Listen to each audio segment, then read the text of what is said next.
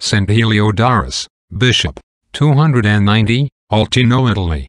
Saint Heliodorus was born at Dalmatia, Saint Jerome's native country, and soon sought out that great doctor, in order not only to follow his advice in matters relating to Christian perfection, but also to profit by his deep learning. The life of a recluse possessed peculiar attractions for him, but to enter a monastery it would be necessary to leave his spiritual master and director, and such a sacrifice he was not prepared to make. He remained in the world, though not of it, and, following the example of the holy anchorites, passed his time in prayer and devout reading.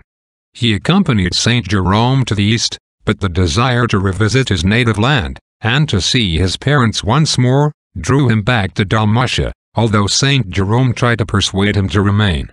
He promised to return as soon as he had fulfilled the duty he owed his parents.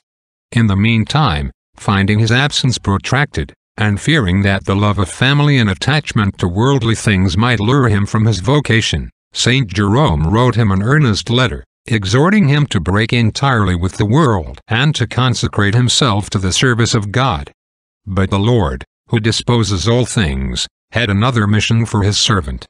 After the death of his mother, Heliodorus went to Italy, where he soon became noted for his eminent piety. He was made Bishop of Altino, and became one of the most distinguished prelates of an age fruitful and great men. He died about the year 290. Amen.